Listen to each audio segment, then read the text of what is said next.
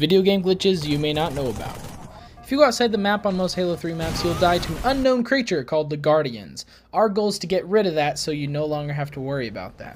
First, you want to start off getting as many mines as you can, and then change the runtime minimum to 4.